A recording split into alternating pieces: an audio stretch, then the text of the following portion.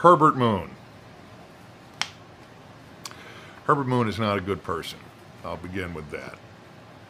Herbert and his make an appearance in both games, and fans have linked him with the strange man due to a photo of said stranger in his store. Is that photo in both Red Dead Redemptions, or is it just 2?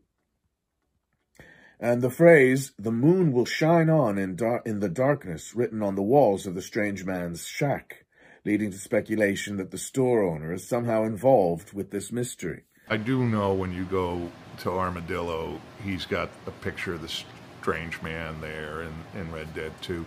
So it's one of those, he's one of those guys that's just has caught on with some of the fan base in such a weird way and unanticipated, I'm sure.